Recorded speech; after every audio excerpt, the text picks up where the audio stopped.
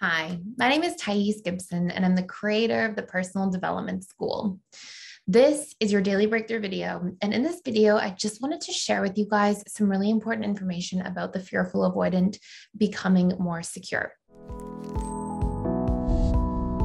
So, as many of you know, I was once very fearful avoidant myself and have been blessed to become really, really secure and be in a really secure relationship for years now. And we have a ton of students who come into PDS and become secure, like a ton, and tons of people who are in there who I'm so proud of. If you guys are listening to this right now, who come in and put in the work and are now in there, like really helping others and sharing tips and tools and also continuously healing and growing and learning new things. So, this is happening, and I'm basically creating content for those individuals. I know there's some of you guys on this channel who have probably been putting in the work and watching videos and doing stuff. But I really want to stress, like, this is so completely possible. I know a lot of people have doubts. I know that there's certain books out there, and I'm not here to say negative things about anybody, but I know there's certain books out there that are like, if you're a fearful avoidant, good luck to you. It's basically impossible to become secure. And it's just not true. And the reason for this is that our subconscious mind gains programs through repetition plus emotion. And when we have the right tools to target those subconscious programs through new repetition and new emotion, we fire and wire new neural pathways and patterns that can work for us, that can be things that are really working on behalf of our subconscious and not things that are working against us at a subconscious level because of past trauma, right? So our typical situation when we have a fearful avoidant, and I'm going to go through some key stages here in just a moment of like what happens as you become more secure, but we basically, as a fearful avoidant, grow up, acquire imprinting from trauma, different programs and patterns that we adopt and see and get imprinted with, traumatized with, essentially stored subconsciously.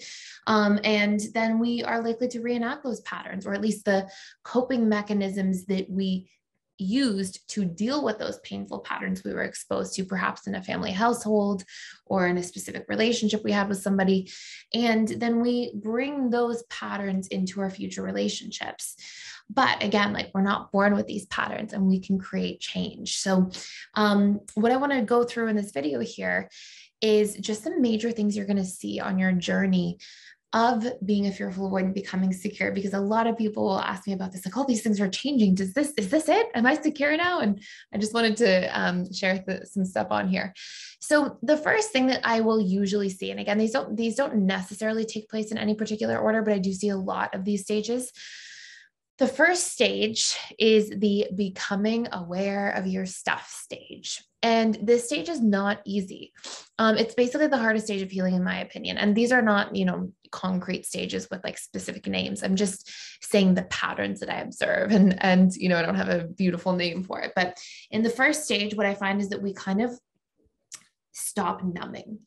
And this can be a really challenging stage because we finally look at our stuff. We look at our patterns. We start finding out about our core wounds. We start paying attention to how perhaps our family dynamics or family systems or past relationships have affected us.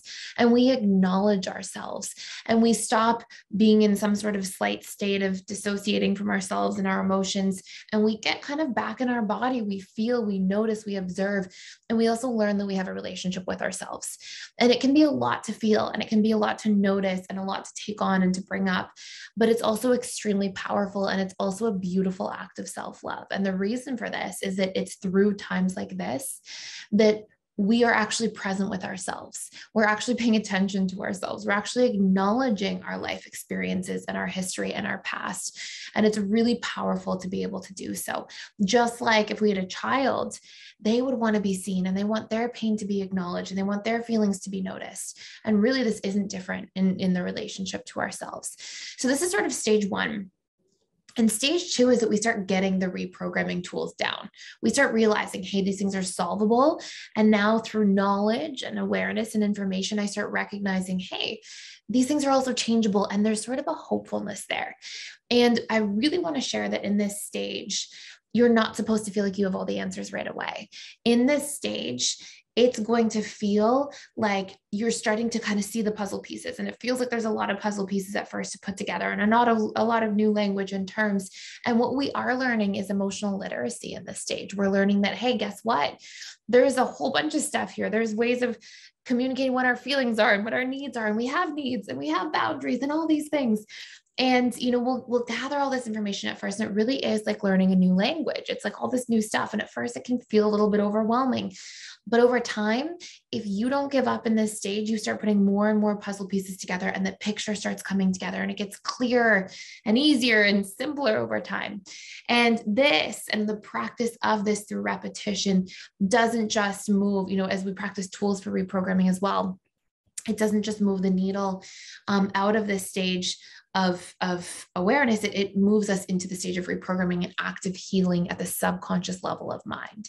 And this is where we start seeing these really cool things. And this is stage 3 that starts to really take place. We start putting the pieces together in stage 2 and kind of learning and gaining knowledge. And then stage 3, we start seeing the transformation. So stage 3, we're called the transformation stage.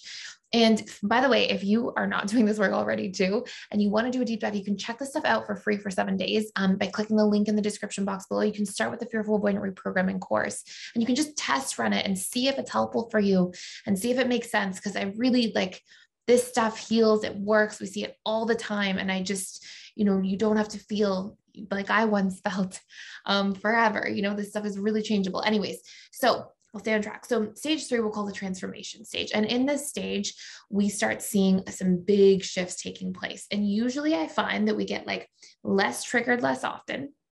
Suddenly when we get triggered, and this is a really big one, you'll feel space between your emotional reactivity and your behavior. So like usually fearful avoidance, they get like taken over, and I've been here. So I like no judgment, we get taken over at the time with our emotions, and they're so strong. And it's just like your emotions are running you instead of the other way around.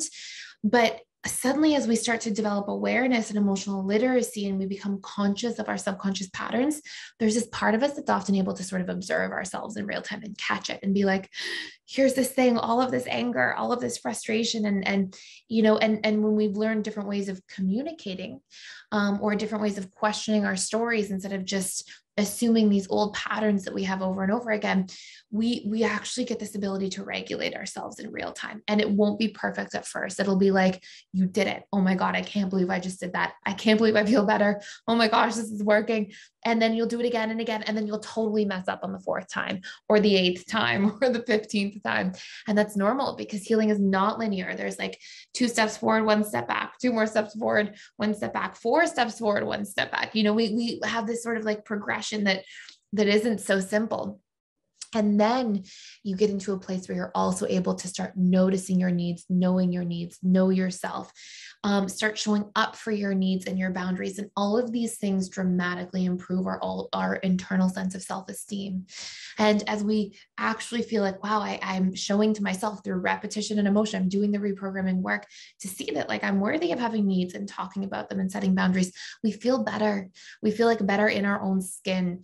And as we learn self-compassion and we learn to like actually know how to take ourselves into consideration in real time, the coolest thing I think for fearful avoidance, or at least one of the coolest things for me as a previous fearful avoidant, is like how much just safer and better and normal I feel on a daily basis, because I'm not in some sort of position where I'm like carrying resentment that I didn't truly tell somebody how I felt or what I wanted.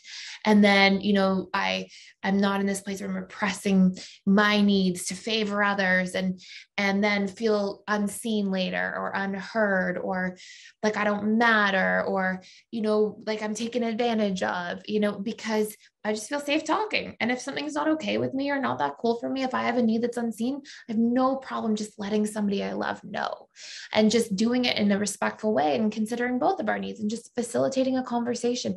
And these things start happening in real time through like reprogramming of core wounds, through showing up and knowing what our needs are and recognizing our patterns and practicing just a little bit over time each day so that we start having the ability to do this stuff and we clean out resentment from our relationships and we feel safer in the world because we actually have boundaries and we don't feel like everybody can just do with us what they want.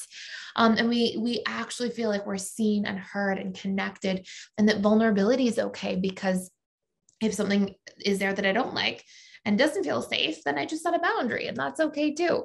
And we really get to dump out all of those reactive pain points that we've been carrying for so long at a subconscious level around feeling, just unworthy or bad so easily, and guilting and shaming ourselves so easily, or feeling like we're in some sort of position where we again like are unseen, or we're trapped or helpless. It's like, hold on, I may feel like that right now, but there's something I can do. I can use my voice, I can use my words, or I can set a boundary, or can choose to do something that doesn't feel right.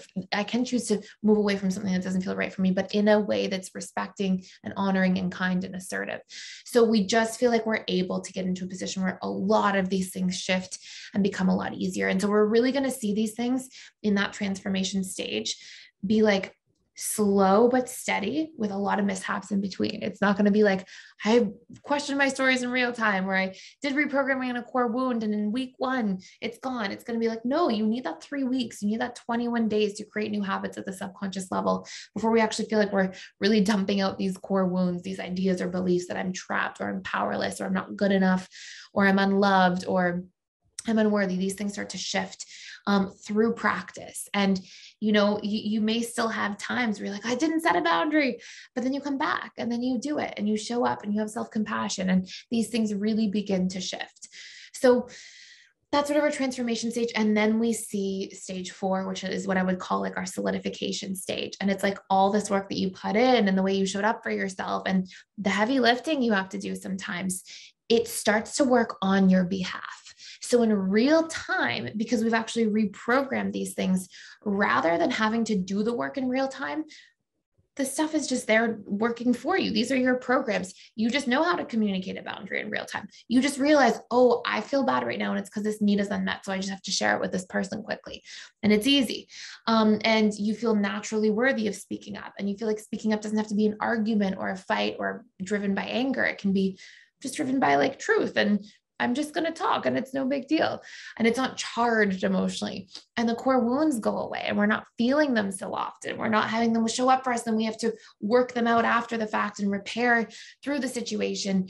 We just have the absence of them. And you'll find big time in this stage, you get triggered less and less. Like if you used to get triggered every day, you now get triggered once a week, and then once a month, and then once every 3 months. And if we do get triggered, it's less and less, right? Instead of it being like a 9 or a 10, it's like a 2 or a 3, or, and it just, everything starts spacing out that way. So then we get a lot of time to focus on things we want to create and share and do. And we can live from our heart more, because we can, be more regulated and put our thought and emotional energy not into like continuously fighting against stuff that we're feeling inside of us and it's getting brought up for us in our relationship context, but like in so many places in our life, we can pour our energy into, what we want to create or share, or relationships we want to build, or a business or ideas or whatever it is that you feel the need to share in the space that you want to come from. So anyways, these are some things that I wanted to share with you. And I have a lot of questions about this stuff. So I wanted to just put a video together about it. And I hope this makes sense. And hopefully you can sort of see where you're at in your stages. And again, if you want to just do work on this stuff, and you can check out the school for free, it's like risk-free. If you forget to cancel in the first 7 days, then you can literally get a refund so easily from customer service, like super, super. We work with everybody so much with everything. So check it out. Like, have the opportunity. I went through this myself. I grew, I healed. And I'm not saying I'm like perfect or anything like that. Like I still have moments as a human, just like anybody else, but just like from where I was and what I felt on a daily basis to now is literally like the biggest world of difference. And I feel so grateful and so blessed. So I just want to share that with you guys. So anyways, check everything out if you would like to, and thank you for being here. Thank you for watching. Please like, share, and subscribe, and I'll see you in the next video.